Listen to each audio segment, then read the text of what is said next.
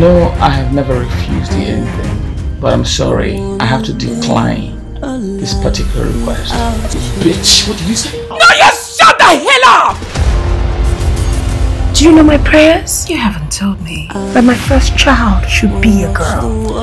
And will look exactly like you. Can't you see that I know? Stop it! Call it off. Get out!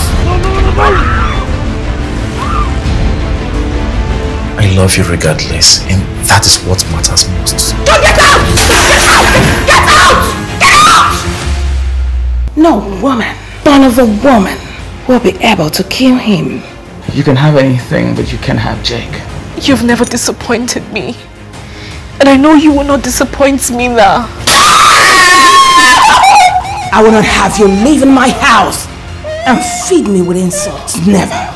Of course, because I'm not going to be in this bondage called marriage. I'm definitely signing it and getting out of this place. I've tried so many times to swallow your distasteful pills. But the more I try, the more it becomes very difficult.